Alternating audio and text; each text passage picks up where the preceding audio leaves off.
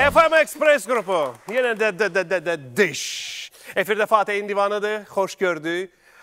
Omikronunuz mübarək, ölkəmizdə virusun bu yeni ştamı da aşkar edildi. Üstə gəl, təzə qrip, xüsusi xəbərdarlıqla gələn influenza və bu hələ bildiklərimizdir. Özünüzü qoruyun dostlar. Heç vaxt bilmirsən, gələn soyuqlar özü ilə nə gətirir. Bu şənbə günü də özünüzə televizoru dost seçmişsinizsə, icazə verin təşəbbüsü. Öz əlimizə alaq, işıqları yandırın, ilk qonağımı gətirirəm.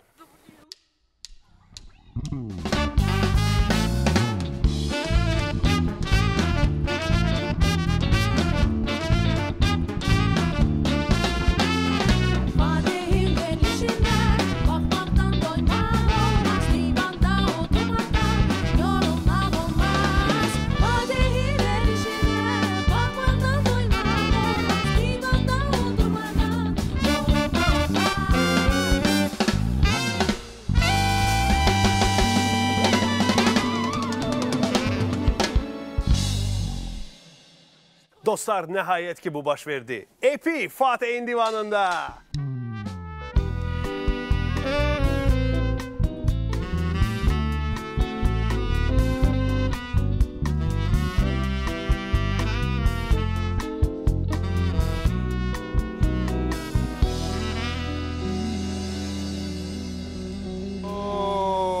Hoş gəlmişsən. Hoş gördük. Gəl, hər şeydən öncə başa salaq ki, nə baş verib.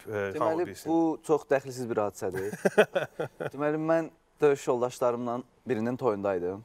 Biz öz aramızda danışmışdıq ki, sağ qalsaq əgər, mən gəlib onun toyunda oxuyacam. Oyda. Və yekun nəticədə elə oldu ki, biz içkinin həddini biraz qaçırtdıq. Bayra çıxanda qapıdan çıxma vəzinə hasardan uçmağı fikirləşdik. Hamı uçdu, mən uça bilmədim. Yekun nəticə. Epi, bu çox maraqlı bir hekayədir ki, doğrudan sizin orada bir-birinizə verdiyiniz sözlər, vədlər, arzular və bu barədə danışmağa imkanımız olacaq. Mən istəyirəm səni tanımayan adamlar birinci növbədə bu günləri kəşf etsinlər. Sənin bugün yeri gəlmişkən 23 yaşın olur. Bəli. Və mən bilmək istəyirəm, həmişəlik neçə yaşında qalmaq istəyərdin? 23 də mənim üçün çoxdur. İstərdim 21, 20 zad belə qalardım. Cavan qalmaq daha zordur. Yox, mən sənin hansı yaş, neçə il yaşamaq istədiyini soruşmuram amma ki, misal üçün ömür boyu 40 yaşlı qalmaq istəyərdin, yoxsa necə? Yox, yenə deyirəm və bu yaşlarım daha yaxşıdır. Çünki başın işlədiyi vaxtlar bu yaşlardır. Sən düşünürsən ki, daha sonra sənə çətin olacaq nələr? Çünki yaş artdıqca əvvəl kimi tutarlı olmadığımı hiss edirəm. Niyə? Çünki mütaliə yoxdur. Mən artıq əvvəl kimi kitab oxumuram, nəysə izləmirəm, ancaq ora-bura qaça-qaç, çıxışlar və s. və ilaxır. Özünə vaxt ayıra bilmirsən deyən, başlayırsan taxtalaşmağa. Kitab oxumursan sən? Artıq yox. Yəni, çünki həmin o vaxt uca yoxdur məndə. Son bir ildə sən əsas kəşfin nə olub? Son bir ildə əsas kəşfim nə olub? Mən artıq, məsəl üçün, nəyisə yazanda, musiqini ya mahnının sözlərini və s. və ilaxır, əvvəl, məsəl üçün, gəlirdi içimdən nəyisə haqqında danışmaq, onun haqqında danışırdım. Artıq kütlə nə istəyir, onlar nəyə qulaq asacaq variantında yazıram. Yəni, istəyirəm ki, daha çox insan özünə nəsə götürə bilsin. Misal üçün, mən küçələrdən danışmağa davam eləsəm, elə bir yaş təbəqəsi, elə bir periyodda insanlar var ki, onlar üçün küçə vacib deyil də, yəni artıq o həyat yaşayır, onun uşaqları var və s. və ilaxır. Bir dəqiqə, bu çox vacib mövzudur, çünki sən sanki biraz özünü senzura edirsən. Bəli, məcburiyyətdən. Və mən düz başa düşürəmsə, sən sanki öz dinləyicilərinin yaş həddini artırmağa çalışırsan ki, biraz daha ödəniş qabiliyyətli insanlara işləyəsən. Bəli, əlavə olaraq da belə baş salım, əvvəl-axır biz bu işdən pul çıxartmalıyıq. Hamı nə cürsə qazanmağa çalışır, biz də qazanmağa çalışırıq. Məsəl üçün, girirəm Instagramın direktinə, açılmayan mesajlarda belə mesajlar olur. Məsəl üçün, xanımdır mesaj yazan, yazır ki, məsəl üçün, sən söyüşlə treklər ifa eləyirsən deyə, mənim öz doğma qardaşım sənə qulaq asmağa icazə vermir. Qadağan eləyib. Mənə də özümə pis gəlir ki, bu söyüşü oradan yığışdırıb daha mədəni, daha maraqlı işlər görmək olar ki, o xanım da, elə qardaşının özü də mənə qulaq asa bilsin. Yəni, sən sanki auditoriya... genişləndirirəm. O zaman belə bir dəqiqləşdirmə yoxdur səndə belə bir his ki, elə bil sən əvvəlki auditoriyana biraz naxərəflik edirsən. Onlar səni bu cür sevdilər. İndi sən onlar üçün ciddiləşirsən və onlar əl çatmaz olursan onlar üçün. Onlar baxır ki, bu epi deyil. Özdə onlar bunu bu cür adlandırır. Epi dəyişdi. Dəyişdi. Bildin? Sən başa sala bilmirsən ki? Amma belə deyim də, mən 8 ildir, 9-cu ilə keçirəm ki, bu işlə məşğulam. Amma eyni şeylə gedən adamların necə batdığını görmüşük də. Mən özüm eyni şeyi nə qədər davam elətdirə bilərəm. Bir müddətdən sonra onsuz da sıxacaq insanları. Yeniliyi lazımdır. Bu 23 yaşın müdrikliyi deyil. Bu maşallah. Sən kateqoriyalar, universal olmağa çalışıram da. Yəni, məsəl üçün, mənim trekim var, Old School Valnadadır, Abu-Havadadır.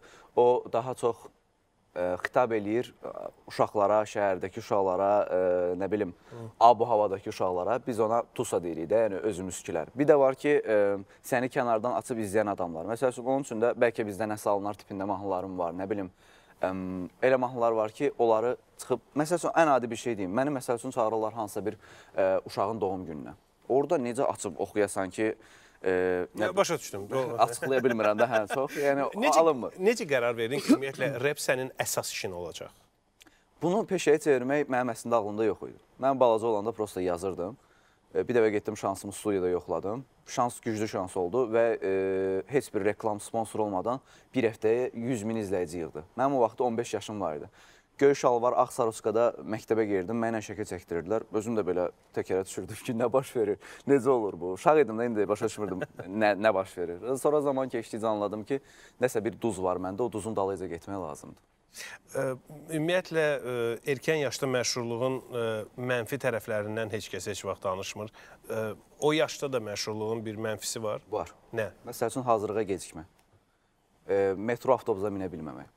Məsələn, gedəcəyin yerə, 10 dəqiqə gedəcəyin yerə 1 saatda çıxırsan. Heç kimi qəlbini qıra bilmirsən. Sənə deyirlər ki, onlar şəkil çəkdirmək və yaxud sual verirlər. 1 sual, 2 sual, nə bilim. Bir müddətdən sonra düzdür, özüm məsafə qoymağa başladım. Çünki sualı verəndən sonra həmin adamla bir də rastlaşanda aya, bura gəl zad eləyir. Yəni, bizdə var axı o biraz belə səmimiyyət göstərən kimi. Aya, sonra bir də görsən mesaj yazır ki, hardasan zad o yəni. Biz haçan belə səmimi olduq, nə vaxt belə yaxın olduq. Yaxşı, sən repə görə, misal üçün, itirdiklərin də var yəqin ki, deyək ki, bəlkə təhsilinlə bağlı, bəlkə həyatın hansısa başqa sahələri ilə bağlı. Replə məşğulsan deyə bunlar səndən yan keçdi, nələr? Olub, illərlə bir insan sevmişəm, məsəl üçün. Valideynləri icazə verməyiblər. Mənə bizim reperə veriləcək qızımız yoxdur. Yəni, onlara gəlində başa sal ki, biz 5 ildir, 6 ildir bir yerdəyik və bu rep işdir, peşədir. Hətta tatularımı lazerlə sildirməyə qədər gəlib çıxmışdı məsələ. Qismət olmadı. Yəni, reper olmağın Azərbaycanda çətin tərəfləri həqiqətən var. Sənin replərində tələffüsün ütülü deyil. Arfa-epiya qanunlarına riayət olunur. Eləmirəm, hə. Bunu bilərəkdən düzəltmirsən? Yəni, əlbəttə ki. Yəni, bunun üçün gediləsi yerlər də var, təlimlər də var, nə bilim, çox yer var da bundan. Amma bu çığını necə istəyirəm elə demək prinsipimdir. Çünki harca bir 3 il mənə irad tutuldu. Axırda yedizdirə başa saldım ki, yəni budur. Yedin də yemədin də budur, yəni. Mən çünki, yəni, bu cür danışıram, realda da. Amma indi bir dəqiqə.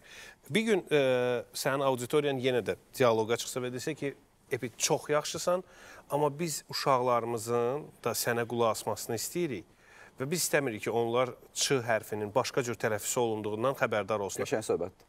Amma mən sənə deyərdim ki, yenə deyirəm, ortada 8-9 illik karyera var. Özüm də sayısını bilmədiyim qədər trek var. Və onların içində prinsipə düşüb düzəltdiklərim var. Yəni, son trekimiz Rıza ilə çıxacaq. Adı Semüjüdür, özvə inan deməkdir.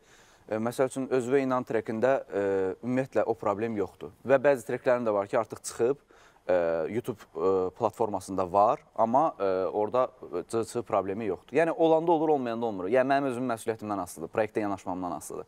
Elə proyekt var, çox həvəslə yanaşanda, diqqət ayıranda ona, hə, elə olur. Amma elə trek də var ki, olduğu kimi. Bir musiqi ilk dəfə necə yazılırsa, hansı musiqi, hansı sözlərlə, hansı abu-havada, o elə də çıxmalıdır prinsipi var bizdə. Çünki ona barmaq eləyəndən sonra, əl gəzdirəndən sonra o tutmamağa başlayır. Mən, məsəl üçün, Epidemiya albomum var idi. Albomu hamı dinlədi, dedi əla, tuday suda. Mən onu verdim, Şehri var, bizi getdi Türkiyədə təmsil elədi, tanıyarsan Şəhriyar. Şəhriyarın bitməkiri albomun bütün bitlərini təzdən sıfırdan, musiqilərini təzdən bəstələdi və təzdən yaratdı. Doğrudan da qəşəng alındı. Biz paylaşanda baxdıq ki, heç biri tutmadı. Çünki o ilk duz yox idi. o əsas mənbə, kök nə idisə o yox idi. O kökü dəyişdirəndə ab-hava ölür. Bir neçə trekində də qeyd eləmişsən, sən Nərmanov uşaqsan. Qolumda da yazılıb hətta. Və salamdır. Biz təmsil edirik. Yəni, çox yaxşı yazmışdın ki, kasıb küçələrin birində böyümüsən. Küçələrin sənə öyrətdiyi əsas şey? Valla, burada... Yəni, mən sadəcə başa düşmək istəyirəm ki, nə bilim, Qarabağ küçəsi, Təbriz küçəsi adama nəsə öyrədə bilər? Öyrədə bilər, həqiqətən. Oranın, orada yaşayan insanlar, oranın ab-havasında olan, hər bölgənin öz ab-havası var, açıq danışmaq lazımdırsa. Yəni, hər yerdə böyüyən uşaqların psixologiyası da fərqli olur. Elə uşaq var ki, nə bilim, Varavskoy videolara baxır, 15-16 yaşlarında təsbih zad. Elə uşaq da var ki, intellektualdır. Mənim 23 yaşım var, oturub məndən 15 yaşında uşaq elə şeylər danışır ki, deyirsən, gəl görəsən. Yəni, demək istəmirəm ki, Nərmanov hansısa bölgədən daha intellektualdır, belə bir fikrim yoxdur. Amma, yəni, yaşadığım bölgə sənə təsir eləyir. Mənə də orada yaşayan insanlar, orada böyüdüyüm adamlar yaxşı təsir göstəriblər. Heç kim məni narkomaniyaya sürütləməyib, heç kim alkoqoliya nəsə problem yaratmayıb, mənə içki alvətisi olmamışam. Nə bilim, qara-qura dünyanın uşağı olmamışam da. Yəni, oturub durduğum adamlar da şuurlu insanlar olub ki, indi gəlib bu yerlərə çıxa bilmişik. Həm də bölgə elə bir şeydir ki, orada sənin xatirələrin var, böyüdüyün müddətdən bu yana qədər. Hər keçdiyin yerdə bir an var, moment var da, yəni. Ona görə də... Sənin bəzi treklərdən qulaq asanda inanmaq olmur ki, sən belə romantiksən. Yox, romantik deyiləm, amma hissiyatlıyam. Yəni, hər xırdalığa yanaşmam fərqlidir. Bu sənə müharibədə mane olurdu, kömək olurdu? Yox, əksinə, o yerdə də bir doğmalıq hissi vardı. Düzdür, onlar öyrəşmişdi, bizim əksimiz tərəf, ermənilər yəni. Onlar 27-28 il idi artıq oradaydılar. Mən gedmişdim oranı almağa, amma orada olmamışdım. Heç bilmirdim ora haradır. Öyrəşdiyim yer deyildi. Amma oradakı doğmalıq hissi adamı məcbur eləyirdi ki, yəni biz buranı götürməliyik. Stimul verirdi. Sənə qulaq asanlar niyə səni dinlədiyini başa düşürlər? Əslində bir qism var ki, doğrudan başa düşmür. İzah edə bilər adam ki, misal üçün, Epi, mən sənə ona görə qulaq asıram ki, sən... Mən deyirlər ki, sən o iynələyici yerlərə toxunursan. Yəni, necə başa salım? İnsanın qulaq asanda, mahnılarda bir insan bir mahnıya bütöv olaraq heç vaxt qulaq asmır. Orada bir hissi olur, ona qulaq asır. Tutan odur. Orada özünü tapır. Deyir ki, ayda, bax, məndən danışır. O, mənim mahnılarımda, mahnı deməyəyim, treklərimdə o məndən danışır hissəsi daha çoxdur. Daha çoxdur, anladım. Sən bunu bilərəkdən ora qoyursan, mən bilmirəm, bu punch bu deyil də, bu daha çox hansısa obrazlardır sənin haqqında danışdığın. Yəni, əslində bunu yazanda özümü nəzərə alıb yazıram, amma özümü nəzərə alıb yazanda elə formada yazıram ki, dinləyən də bu epin həyatıdır ki, deməsin. Məndən də danışır desin. Yəni, özünü də tapsın. Durum ancaq özümdən danışır. Məsələn, Avropa musiqisində belədir. Mənim qızılım, mənim çeynim, mənim qızlarım, mənim pullarım, mənim nə bilim, narkotikim, hər şeydən danışırlar. Hər şey mənimdir. Mən amma elə eləyirəm ki, orada öz mənini tapa bilsin. Belə deyim sənə. Dinləyici kütləndən əgər kimlərisə çıxara bilsəydin, bir qism götürürsən və onlar heç vaxt bir də sənə qulaq asmayacaq. Bu kimlər olardı? Sənə deyim, bu dəqiqə bir adam da mənim üçün çox vacibdir. Çox vacibdir. Çünki artıq keçmişik rəqəmsal platforma ab-havasına. Yəni, mənim üçün lazımsız bir adam belə, yəni heç kim lazımsız deyil. Mən heç vaxt dinləyicinə aşağılamaram. Amma yəni, ən belə lazımsız adam belə lazımdır. Çünki o streamdir. Yəni, o deməkdir ki, misal üçün, şərti Spotify epini belə dəyişir. Dünən onun haqqında hansısa şərhi yazan adama görə durub buradan harasa gedən adam deyir ki... Artıq qəbullanır ki, eybi yox. Nə yazırsan, yaz. Sən də bilirsən necədir, Fatih. Əvvəllər girib bizə ağır nələrsə yazan insanlarla çalışırdıq, yəni çox ağır danışanlarla üzləşək. Bir dəfə oturmuşuq maşına, çox ağır sözlər yazan bir nəfərlə görüşməyə getmişik və girib şəkillərinə baxırsan, sosial şəbəkədə baxırsan ki, yaşlı başlı, şuurlu insana oxşuyur da, başa nətər. Gəlib çıxmışıq ki, bir uşaq fake şəkilləri, böyük insan şəkillərini profilinə qoyub, mənə nə gəldi söyüb, mən onun yanına gəlib çatanda mənə dedi ki, mən səni epi olaraq yanıma çağırsaydım rayona, məni gəlib görməyəcəkdim. Mən səni söydüm ki, gəlib sənə şəkil çəkdirə bilim. Və uşaqdır deyən heç nə eləyə bilmədim.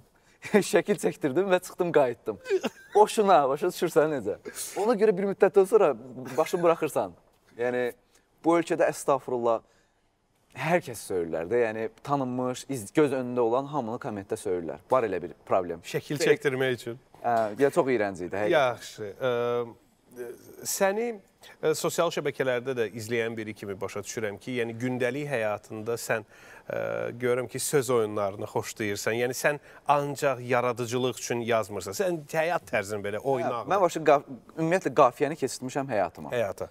Məsələn, bizim komandada uşaqlar var ki, biz onlarla gün ərzində danışanda cümləni qafiyəli qururuq öz aramızda. Bu ucu vərdiş halına çevrilib. Sən yan görəndə hamını repper eləməmiş, sakitləşən deyilsin. Komandada çoxuq deyən, yəni say olaraq. Onsuz da ətrafındakı insanların 4-ü repperdir, biri prodüserdir. Biz 5 ildir bir yerdəyik, hər gün. Allahın hər günü bir yerdəyik. Fəaliyyətlərimiz birdir deyə. Hər gün bir yerdəyik. İstər-istəməz uca zaman keçdikcə biz başlayırıq qafiyəli danışmağa. Başa düşür. Dilimizdə ən xoşuna gələn söz hansıdır? Aynın. Aynın. Mən o sözü əskərlikdə eşitmişdim. Maraqlı söhbət. O vaxta kimi bilmirdim və o yaşımda eşidəndə... Cahangeşt var meyxanası. O bir dənə zarafat verilişində eləmişdi onun sözü. Söz çox diqqətimi çəkdi. Biraz Alman valnası var, abi havası. Aynı. Anladım. YouTube və sosial şəbəkələrdə treklərinə gələn şərhləri dedin ki, oxuyursan. Cavab yazmamağı necə öyrəndin? Ki, bu adama cavab yazmayacaq. Çünki ardı gəlir.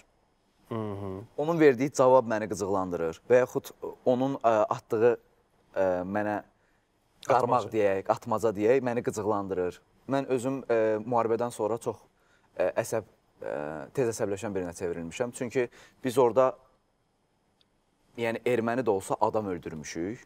Mən şəxsən özüm insan öldürməyin nə olduğunu bilirəm. Və istər-istəməz adam o kadrları görə-görə başı biraz xarab olur.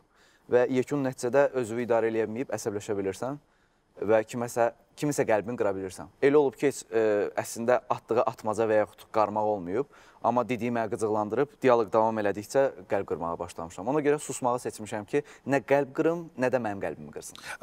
Epi, bizdə indi reklam vaxtıdır, amma danışmaq üçün vaxtımız olacaq hələ. Əqli sağlamlığın üçün nəsə etməyə başladın ki, mənəvi dünyanı rahatlatmaq üçün, yəni yox, əslində bu... Psixoloqa... Yox, getmədim. Amma belə deyim, biz elə bir işin içindəyik ki, onsuz da müharibəni qoysam qırağa, stresli günlər çox keçirmişik. Yəni, reperlərin ab-havası müğənnilərin ab-havası ilə eyni deyil, qətiyyən deyil. Məsəl üçün, müğənniləri çıxış elədiyi bir momentdə gəlib kimsə dava üçün çölə çıxarda bilməz. Onun yanında 100% mühafizə olur. Amma reperlərin yanında mühafizə olmur. Hətta bizim yanımızda mühafizə olsa bizə ayıb baxırlar ki, siz çöldə böyümüsünüz. Yəni, nə mühafizə? Belə şeylər var. Məndə belə bir hiss var ki, sən o qədər hərəkətlisən ki, hansısa təmkin... Dəqiqə yox, amma... Yəni, çox doğru deyirsən ki, indi yox. Sən o qədər hərəkətli birisisən ki, yəni, sanki təmkinlə hansısa işi görə bilməzsən.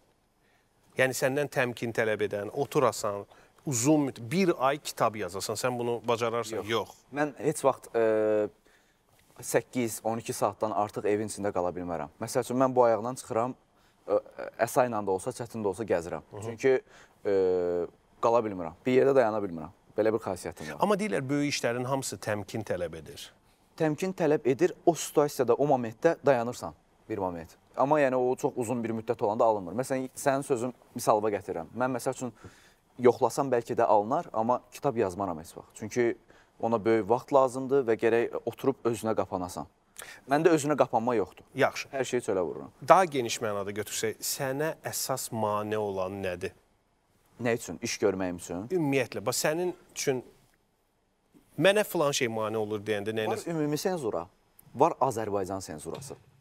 Respublikanın özünün xüsusi senzuraları var. O senzuralar məni sıxır. Məsəl üçün, Avropanın hansısa bir verilişində çıxıb tam rahatlıqla danışa bildiyimiz halda, məsəl üçün, indi danışmaq tam alınmır, düzdür? Sən nəsə haqqında məsəl danışmaq istəyirdin, düşündün ki... Bura televiziyadır dedim və qısıtlama var əlbəttə ki. Mən bunu normal qəbul edirəm. Mən bu ilk veriliş deyil çıxıram.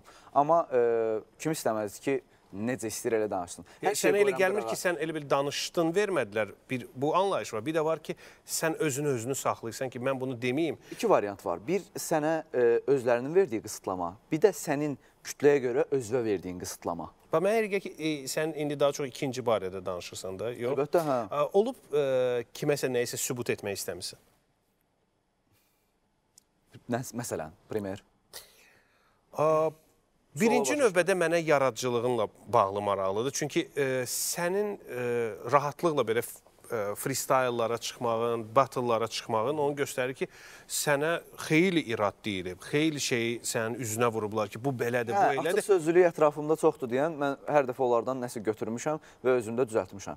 Mən məsəl üçün uşaqlığımın bir hissəsi bu zonada keçib. O zonada elədir ki, orada rap yox, musiqi yox, daha çox meyxana abu-havası var. Mən orada da otururdum, meyxanaçılarla bədayətən deyə bilirdim. Məndə lap dibidən gəlir söz. Sən kənd bu zonu ilə nə bağlayır? Nənəm. Doğma nənəm. Yaşayır hətta. Mən doğma nənəm oradan elə bil gəlin köçüb. Oralı olub da belə deyək. Anladım. Amma belə özüm Bakıda böyümüşəm. Amma bu zonada yəni bir müddət uşaqlığım keçib. Sənə pul ən çox nəyə görə lazımdır? Yəni şəxsi ehtiyacları qoysaq qırağa, mənim başımın bəlası olan maşınım var məsəl üçün. Pul ona lazımdır. Maşının məndən 3 yaş böyüdür. Uşaqlıq arzumuydu. Getdim aldım. Məsəl üçün o lazımdır. Yəni fəaliyyətlərə lazımdır. Yaradıcılıqla bağlı bəs. Yaradıcılıqla bağlı mən çox vaxt yəni böyük pullar xərcləmirəm. Açıq danışım. Yəni o deyənlər də var ya ki, filan klipə filan min pul qoymuşam zat, boş söhbətlərdir. Elə bir summa yoxdur. Yəni standart paketlər var ki, yəni o paketlərlə işləyib daha tutarlı iş çıxartma olur ortalığa. Başa düşdüm. 23 illik həyatın sənə verdiyi ən böyük dərs? Ən böyük dərs? Heç vaxt demirəm. Olur çünki. Axırıncı dəfə nə oldu? Axırıncı dəfə, məsəl üçün, heç vaxt mən rəqib olaraq kiməsə uduzmamışam. Yəni üzbəüz gəlmişəm, onunla bir battle prosesi baş verib və mən oradan qalib ayrılmışam. Bu 8 illik karyeramda həmişə belə olub. Və İctimai televiziyanın yeraltı verilişi oldu Fidan xanımın. Tək verilişində uşaqlıq dostum Zamiqlə, Yaponla üzbəüz gəldim və uduzdum. Mən özümə həmişə heç vaxt deyirdim, amma elə oldu ki, düzdür, mənim kütləm və bəzi kommentlərdə, rəylərdə insanlar bildirirlər ki, düzgün seçim deyildi, amma yekun nəticədə o layihəyə qalib olaraq Yaponu seçdi. Və deməli, heç vaxt demək olmaz. Uduzmaq da var qismətdən. Sonuncu sualım, adətən belə sualdan başlayırlar iş görüşmələrində, kimisi işə götürəndə deyirlər ki, 10 ildən sonra özünüzü harada təsəvvür edirsiniz. Sən 2032-ci ildə kimsən, nə işlə məşğulsan, necəsən? O qədər çalxantılıdır ki, yəni belə qarışıqdır ki. Dünya? Hə, yəni nə baş verəcək ümumiyyətlə heç bir şey demək olmur. Heç. Çünki bundan 10 il arxaya atıram, bura heç ağlıma gəlməzdi. Yaxşı, 10 il bundan sonra nə dəqiq dəyişməyəcək? Mən epi olaraq qalacam və bu işə davam edəcəm. Reper olacaqsın. Aha. Mən ümid edirəm bu 10 ildə görüşmək üçün daha çox səbəbimiz olacaq. Təşəkkürlər. Daha maraqlı səbəblər də olacaq inşallah. Özü qorum. Bəlkə bizdən nəsə alınlar, bəlkə bizdən nəsə alınlar, salaram hər şey yadına.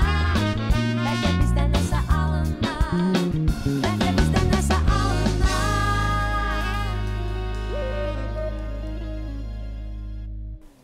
Görün, şair necə gözəl deyib.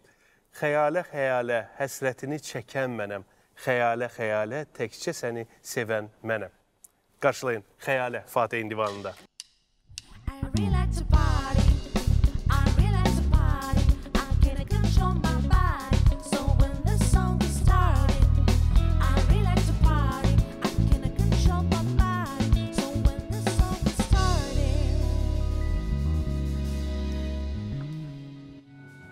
Mən xahiş edirəm, mümkünsə nə vaxtsa bizim ortaq şəklimizi hansısa kütləvi informasiya vasitəsi dərc etsə, o şəkildə biz belə olaq. Bəs salam. Niyə maşın, niyə bu maşın? Niyə maşın, niyə bu maşın?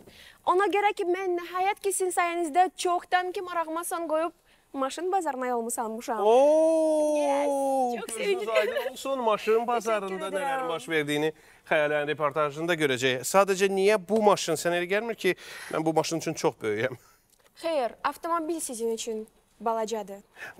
Çox sağ olun, minnətdarı Xəyalə xanım. Xəyalə xanım, Ən vacib sual bu saat tamaşaçılarımızı məncə maraqlandırır. Əgər kamera bir balaca geri getsə, hətta bunu göstərə də biləcək. Niyə siz şalvarınızı ayaqqabınızın içinə belə pərçimləmisiniz? Bəli, bu mövzumuzdan kənar olsa da mən istəyirəm ki, bu dəb haqqında olan balaca bir nöqtəni açıqlayım, nüansı açıqlayım. Bu maşın bazarı styldır.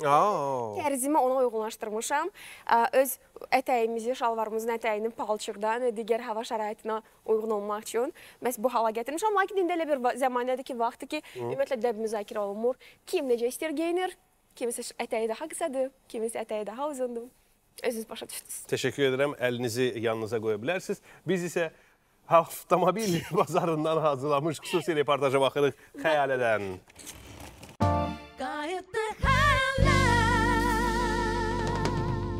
Bugün maşın bazarındayıq, öyrənməyə gəlmişik. Bu il qiymətlər həqiqətən artacaqmı, nə dərəcədə artacaq və ümumiyyətlə mən hansısa bir avtomobili sata biləcəyimmi? Getdik bunu öyrənməyə. Sizinlə söhbət edə bilərik. Və sizinlə? Siz də sağ olun. Sizinlə söhbət edə bilərik. Heç kim istəmir. Sanki qorxurlar. Sizinlə söhbət edə bilərik. Hamı qaçdı, gördünüz. Sizinlə söhbət alıcı da var, okey. Alıcısınız yoxsa satıcı? İstəmirsiniz? Alıcısınız, okey. Qopaqlı oğlan! Siz onu mənə təşkil edin, day bezdim. Amma mən də belə pul qazanıram. Mən maşın satmıram deyə pul qazanmamalıyam. Siz satıcısınız yoxsa alıcı? Satıcı. Alıcı. Satıcı. Alıcı. Yox, burada satıb gedib orada alırıq. Qonaq gəlmişəm. Həmişə qonaqlıqda. Çox sağ olun. Şəxsi maşınlarınızla bu satışa qoyduğunuz maşınların fərqi nədir? Bunların 15 mindir, biz sürü 30 minlik. Oo, bahalı həyat. Avtomobilinizdə kimi otuzduracaqsınız daha çox? Sevgilimi. Siz də ikinci telefonu maşında saxlayırsınız? İkinci telefonum yoxdur. Olsa saxlayaram. Var, niyə yoxdur ki? O, yəni yaşına nasıl olmayaraq olur elə şeylər. Bu maşının getdiyi ən maraqlı yer hara olub? Ən maraqlı ilə Azərbaycan gəlməkdə oldu. Başqa heç. Avtomobilim Yaponiyadan bura gəlirsə, deməli bütün geziblər yeri. Qobuya, hökməliyə. Ora sizcə çox maraqlıdır. Həm də Bakının kəndidir buradadır. İnsanlar avtomobildə almaq istəyəndə ən çox nəyə diqqət edirlər? Kuzasına diqqət edirlər. Kuzası vuruq olmasın, ərc olmasın, pası falan. Kuzanı bizim dilə tərcümə edə bilərsən? Kuza nədir? Belə açıq məzun sektor olmuş ha. Yazıçın oğlan. Rus içində. Xanım satıcılar daha uğurludular bu işdə yoxsa bəylər? Xanımlar maşını səliqəli saxlayır, təmiz saxlayır. Qulaq təmizləyənə kimi, nə bilim, mokru salfetka, quru salfetka, hamısı, spirti, hamı bir şey olur maşında. Əvvəllər hər şeyi dəvə ilə ölçürdülər. Məsələn, siz mənə öz avtomobilinizi 2 dəvə versəm, bir demirəm, 2 dəvə mənə satarsınız. Mənim maşınım bu dəqiqə 4 dəvə qiymətindədir. Həm də dəvəyə götürüm verərik. Siz 25 illik təcrübəli, wow, qartal.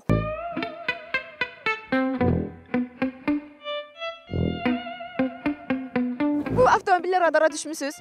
Bunların heç yox, bir də onda 200 manatlı cərimət var bu dəqiqə. Sizin satdığınız avtomobildən gəlin maşını eləmək olar? Niyə də olmur? Getməmisənsə problem yoxdur, səni apara bilərik gəlin. Etmək olar, prost balacadır bu. Gəlin yerləşir də içinə. Yerləşir, eləmək olar. Gəlin paltarın biraz balaca olsa yerləşmək olar. Sizin kimi yığacam gəlin xanımlara olar.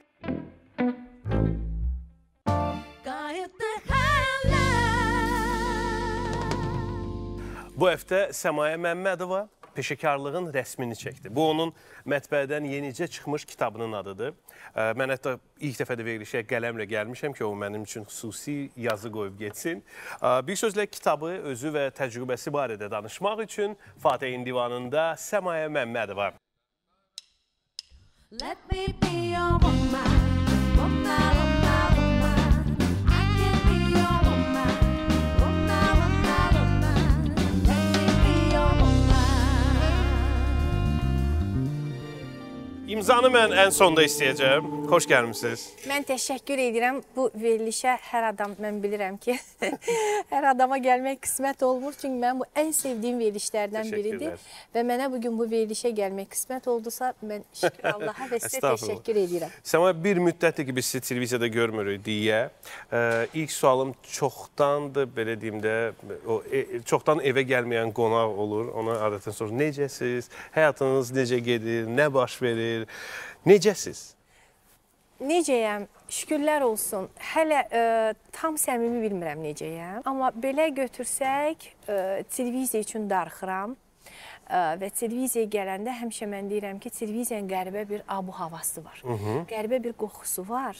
Hə, qoxusu var. Var. Televiziyanın qəribə bir qoxusu var və televiziyada kameraların çox qəribə bir cazibəsi var və televiziyadan çıxan insanı üçün və zamanında kifayət qədər, o belə demək olarsa, pik vaxtı mən getdim də və kifayət qədər çox işləmədim, düzdür 6 ilə yaxın işlədim televiziyada, amma o bir canını, ürəyini televiziyaya qoyan bir adam üçün bax bu hər bir kameranın öz belə istisi var, doğmalığı var. Məsələn, televiziya üçün darıxıram, səmimi etiraf eləməliyəm və zaman keçdikcə hiss edirəm ki, televiziya üçün daha çox darıxıram. Bəlkə ona görə ki, indi televiziya sizin həm də işləmək istədiyiniz kimi dəyişir. Bəlkə dəyişir. Çünki misal üçün mən düşünmürəm ki 5 il əvvəl siz televiziyada eyni şövqlə işləmək istəyirsiniz. Yox. Etiraf edeyim ki 5 il əvvəl mən televiziyada işləmək barədə düşünmürdüm və hal-hazırda indi işləmirəm ümumiyyətlə. Ümumiyyətlə işləmirəm və çox maraqlı təkliflər var və ağlıma gəlməyən təkliflər var. Amma qəribəsi ondan ibarətdir ki, bəlkə də o belə dahilərdən biri deyir, insanın böyüdükcə məqsədi də böyüyür. Bəlkə maraqlı da o məqamdır ki, mən bunu Allaha qurban olum müştəbehlik kimi çıxmasın, özümdən razılıq kimi çıxmasın. O təkliflərdə mən hələ özümü görmürəm. Bu normaldır. Bu normaldır. Xüsusilə belə böyük təcrübədən sonra. Mən çox sevinirəm bu kitaba görə. Nəyə görə? Çünki həqiqətən Azərbaycanda kimdənsə nəsə öyrənmək istəsən, bu çox çətin bir hekayəyə çevirir. İkinci vacib məsələ odur ki, Azərbaycan dilində ədəbiyyat tapmaq çox çətinləşir. Ən vacibi isə Azərbaycan təcrübəsinə bağlı olan kitablar demək olar ki, yoxdur. İnsanlar bütün həyatını işə həsr edir, yəni işdə evdən çox olur. Amma onu bir kitaba çevirib sanki sənədləşdirmir ki, bu həm də başqalarının o yolu keçmək üçün daha qısa bir şey olsun. Siz bizdə Azərbaycanda çox qəribə bir yanaşma var, Fatih. Sən gəlib birindən məsləhət istəyəndə, onun sənə belə bir cavabı olur. Bax, öyrən. Və bax, öyrən.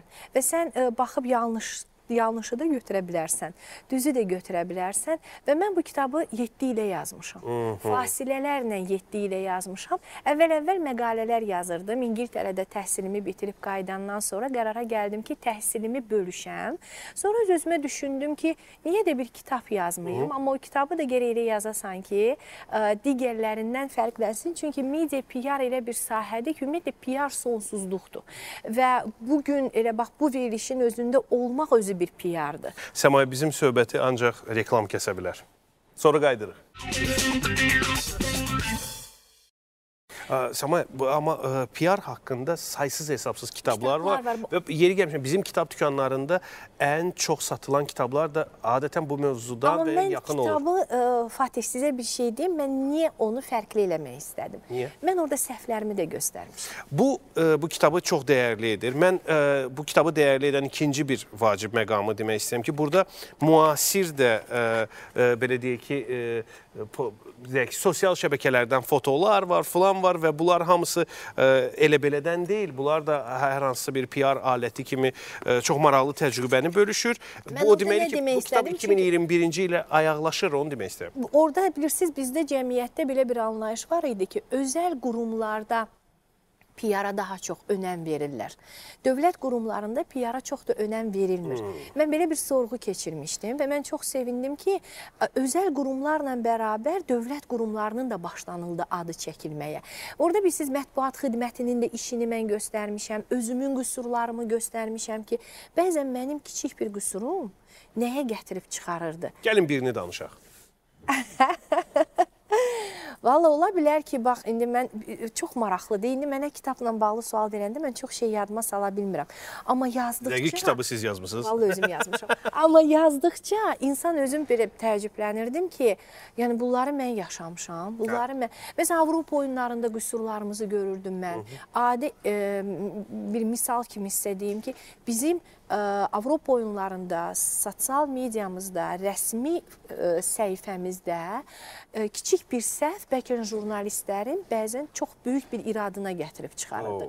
Hərf səhvləri olsun, qrammatik səhvlər olsun, press-relizdə gedən hər bir dəfə olmuşdu, press-relizdə gedən bir cümlənin qatma-qarışıq yazılması, mən yazmamışdım, qatma-qarışıq yazılması 5 mənaya gətirib çıxartmışdı. 5 mənaya jurnalistlərin hərəsi bir cür yazmışdı onu. Onda yekunda bu kitab kim üçündür? Bu kitab iki cür demək olar. Bu kitab bir Səmayəni tanımaq istəyən üçündür. İkinci media, PR-a, kommunikasiyaya gələn gənc üçündür. O zaman... Və səhv buraxma. Hansı səhvi buraxa bilərsən və əgər nəsə öyrənəcəklərsə bu mənim elə böyük mükafatımdır. Bundan öncə bu sahədə çalışan adamlardan kiminsə oxşar kitabı olub mu? Çünki bu cür həm işlədiyi sahə haqqında, həm də biraz özü haqqında kitablar, misal üçün kulinariya sahəsində, Jamie Oliver'in bütün kitabları belədir. Bəs deyək ki, PR sahəsində bu cür kitablar olur. Mənim oxuduğum kitabların içində mənsə PR-la bağlı elə bir xaricdə təhsil alarkən aşağısı bir 20 dənə kitab oxumuşam. Şəxsə bağlı? Şəxsə bağlı görməmişəm. Görməmişəm. Çünki bizdə əsasən bölmələrlə gedir də, bölmələrlə gedir ki, məsələn, press konferansların keçirilməsi. Press konferansın keçirilməsi üçün nə olmalıdır, nə olmalıdır. Amma mən orada qeyd edirəm ki, məsələn, mən press konferansı keçirəndə nəyə önəm verirdim, hansı məqamlara önəm verirdim. Hətta mən orada insanla danışıram. Bax, əgər sən bu press konferansı belə bir məkanda keçirirsənsə, bu məkanın bu məqamlarına fikir verməlisən. Çox faydalı. Kameraların necə düzülüşünə fikir verməlisən. Faydalı. Unutma ki, əgər sən press konferans keçirirsənsə, sənə orada gözlənilməz suallar verilə bilər. Deməli, sənin əlinin altında küəyi olmalıdır. Küəndəyi nə deməkdir? Sən bunu necə hazırlamalısan? Bunun üçün sənə kim yardımcı ola bilər? Məsələn, mən Avropa oyunlarında işləyərkən, belə deyim də, Avropa oyunlarında işləyərkən mən bilirdim ki, mənə gözlənilməz suallar verilə bilər. Amma mən mətbuatla işləyirəm. Mətbuatsa bütün proseslərin içindədir. Demək ki, mənim mətbuatdan dostlarım olmalıdır. Bəs kitabı avtobiografik edən nədir? Kitabı avtobiografik edən elə mənim yaşadıqlarım. Anladım. Yəni, bütün olduğunuz idarələrdə, təcrübələrdə... televiziyada təcrübəm, qarşıma çıxan insanlar, onlardan aldığım məsləhətlər, mənim özümün bu 22 ildə gəldiyim yol, işlədiyim layihələr, o layihələrdə qazandığım təcrübə. Mənə bir neçə gün öncə İsveç Təhsil Siyasəti İnstitutunun bir araşdırmasını göstərdilər. Bu, süni intellektin əvəz edə biləcəyi peşələr haqqında yaxın gələcəyə bir perspektiv təhlili idi. Bu sahələr arasında PR sahəsi yox idi. Niyə insan bu işi süni intellektdən həmişə yaxşı görəcək? Ürək. Ürək. Fatih, mənə nə deyirsiniz deyin, PR menecerin ürəyi olmalıdır. PR menecer yaradıcı insan olmalıdır. Dəli dolu insan olmalıdır. PR menecer, bax, siz bugün bu verilişi sönük eləyə bilərsiniz. Siz bugün bu verilişdə məni özümdən çıxardıb özünüzə bir reytingdə qazana bilərsiniz. Elə ola bilər. Onu robot eləyə bilmir. Başa düşdüm. O PR da bilirsiniz, PR adi bax bu yazıdan tutmuş, bax bu rəng çalarlarından tutmuş, verilişin efirə getmə saatı. Bilirsiniz, o elə bir şeydir ki, mən bir layihə eləyirəmsə, mən o layihəni sadəcə olaraq, təbii ki, o biraz geniş sahədir. Mən əgər məsələn televiziyada işləyirəmsə, mən auditoriyamı bilməliyəm. Mənim auditoriyam fərqlidir. Fatehin divanına kimlər baxır? Mən Səmayə olaraq Fatehin divanına çıxıramsa, məsələn deyirəm, mən bu kitab haqqında elə danışmalıyam ki, mən düşünməliyəm ki, buna sıravi bir müəllim də baxa bilər, professor da baxa bilər. O zaman sizin bayaq haqqında danışdığınız o dəli dolu adamın PR-da olması bir vacib, yəni avtobiografik nüansla üst-üstə düşmür. Deyin. Məsələ ondadır ki, doğrudan da PR menecerlərdən həqiqətən də sizin dediyiniz keyfiyyətləri istəyirlər. Amma misal sizin çalışdığınız dövlət müəssisələrində belə adamlar gec-gec rast gəlir. İndi mən başa düşmək istəyirəm ki, vergilər, Səhiyyə Nazirliyi, Gənclər İdman Nazirliyi, nəqliyyat sahəsində bütün bu, yəni ki, PR təcrübələri yaşadıqdan sonra belə çıxır ki, yəni sadəcə başa düşmək istəyirəm ki, onlar kompromis edirdi, yoxsa siz kompromis edirdiniz? Mən ümumiyyətlə hara getmişəm, mən demişəm ki, mən ümumiyyətlə öz şərtlərim və öz qərarlarım olub həmişə. Və mən istəyir, Vergilər Nazirliyində mən komandanın içində idim, Səhiyyə Nazirliyində mən mətbuat xidmətinin rəhbəri idim. Elə bir işçi olmuşam ki, mənlə işləyən insanların hamısı onu bilir. İstəyir mənim mərhum nazirim Azad Rəhimov olsun, istəyir Oqtay Şırəliyev olsun. Yəni mən əgər bilirəmsə ki, bu barədə danışılmalıdır, bu barədə deyilməlidir, bu barədə mütləq işlər görülməlidir. Mən onu deyirəm, mətbuat xidməti, mətbuat katibi bir problemi biləndə ilk elə həll edən o adam olur. Çünki o bilir ki, zərbə hardan gələcək, mətbuatda zərbə hardan gələcək və həmin o zərbənin öncədən, ona deyirlər proaktiv PR, öncədən qarşısını almaq üçün tədbirlər görür və inandırmaq. O, mətbuat katibinin ən böyük işlərindən biri inandırmaqdır. Onu necə öyrəndiniz? Nədən? İnanın ki, o mənim ilk iş təcrübəm idi mətbuat katibi olaraq. Yox, mən şeyi deyirəm, yəni bu keyfiyyəti özünüzdə necə inkişaf elədiniz? Bilmirəm. O gəlirdi, bilirsiniz, o gəlirdi. Məsələn, başqa sahələrdə də bunu hiss eləmişsiniz? Televiziyada. Televiziyada inandırmaq. Mən başa düşmək istəyirəm ki, yəni bundan necəsə istifadə edirsinizmi? Mən bilirsiniz, mən sadəcə görürəm. Nə ola bilər? Mən bilirəm ki, mən jurnalistikadan gələn adamam. Əgər mənə informasiya, bax, bu kağız mənə verilməyəcəksə, bu kağızın içində mənə lazım olan yoxdursa, mən bu kağızı nə ilə istəyirəm, onunla dolduracam. Anladım. Vacib sual. Hansısa qurumun PR mütəxəssisi bəli biz səhv etmişik deyə bilər? O PR qurumun mütəxəssisindən asılıdır. Çünki bilirsiniz, PR elə bir sahədir ki, orada səhv eləyəndə görünür. Siz rəqəmlərdə iqtisadçı olaraq nəyisə səhv eləsəniz, onu gizlədə bilərsiniz. Mətbuatda səhv, mediada səhv, PR-da səhv, o gizlətmək mümkün deyil. Amma biz bu sözləri demək olar ki, eşitmirik. O siz eşitmirsiniz, amma o haqda danışılır da. Başa düşdüm. Siz, bax, özünüz bayaq deyirsiniz ki, qurumların, dövlət qurumlarında bir qəribə bir qapanma, bir bağlanma var, düzdürmü? Siz onu görürsünüz də. Yaxşı, siz 14 il Gənclər və İdman Nazirliyində çalışdınız. 2007-ci ildə Azərbaycanda nə Facebook var idi, nə Instagram var idi. O vaxt işinizin əsas çətinliyi nədə idi? O vaxt işin əslində bilirsiniz, çətinliyi bugün də istəyir Facebook olsun, istəyir Instagram olsun, istəyir Twitter olsun. İşin həmişə, bilirsiniz, belə izah edeyim də sizə Fatih, körpüsən, bu da var, bu da var. Ümumiyyətlə, PR menecer olsun, mətbuat katibi olsun, o bir körpüdür. Bu tərəf laxlayanda bu tərəf aşacaq, bu tərəf laxlayanda bu tərəf aşacaq. Bu tərəf rəhbərlikdir. Çətinlik rəhbərlikdən olur. Əsas çətinlik çox vaxt rəhbərlikdən gəlir. Rəhbərlik mediaya açıq olmur, rəhbərlik mətbuata açıq olmur, rəhbərlik çox danışmağı sevmir, rəhbərlik, belə demək olarsa, hətta bəzi hallarda, mən səmimi deyim, sizə mətbuatdan qorxur, Burada mətbuat katibinin, PR menecerinin üzərində, PR meneceri qoyaq bir kənara, danışaq mətbuat katibi funksiyalarından. Mətbuat katibinin üzərinə elə bir yük düşür, Sən bu tərəfi də möhkəm saxlamalısan, bu tərəfi də möhkəm saxlamalısan. Mən heç vaxt o mətbuat katiblərindən olmamışam ki, jurnalistlərin qarşısına çıxam və deyəm ki, Yaxşı. Jurnalistlərlə yaşadığınız ən böyük problem?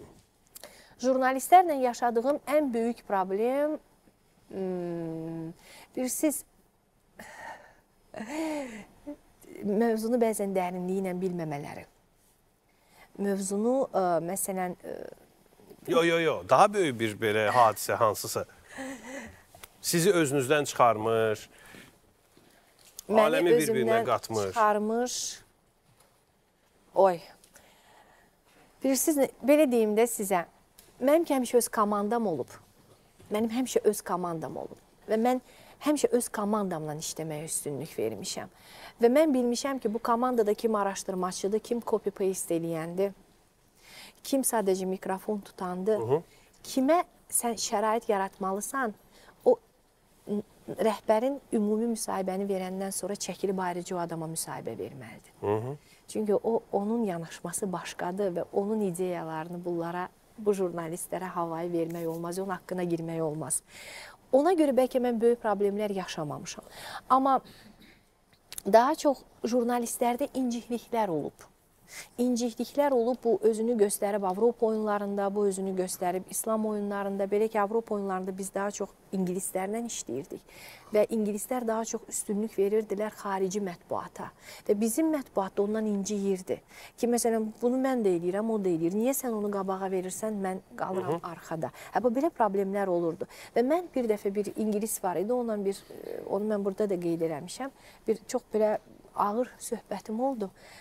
Ona dedim ki, sən BBC-ni də bura çağıra bilərsən, CNN-i də çağıra bilərsən, Əl-Cəzirəni də, Bloomberg-ı da, kimi istəyirsən çağır bura. Mənim üçün fərqi yoxdur. Amma yadında saxla, bura gələn adam birinci mənim saytlarımı oxuyub gələcək. O, bu saytlardan məlumat götürüb Azərbaycanla bağlı fikir formalaşdırıb gəlib o sualları verəcək. Ona görə ya paralel işləyirik, ya da ki, bağışda mən o jurnalistlərimi geridə qoya bilmərəm. Səmayə, kitab hazır olanda ilk oxucunuz kim olmuşdu? Kitabın redaktoru Svetlana Turandı deyə, Svetlana oxuyurdu kitabı. Amma birinci professor Xəyalə Həsənova, Bakı Slavyan Universiteti. Niyə ona göndərdiniz? Çünki mənim aləmimdə Azərbaycanda PR və media üzrə ən güclü mütəxəssislərdən biri odur və mənim də dəfələrlə müraciət elədiyim, məsləhət aldığım, öyrəndiyim şəxs Azərbaycanda odur. Növbəti oxucunuz mənəm və mən xahiş edirəm mənim üçün burada nə yazmaq istəyirsə yazasınız. Təşəkkürlər gəldiyiniz üçün. Bu günlər də Oy, çox sağ olun. Təşəkkür. Amma yazmağı unutmayın. Yazın, mütləq, mütləq. Təşəkkürlər. Don't say a word while we dance with the devil. You gotta fight through a world so cold. We had a time on a highway to never go down, go down.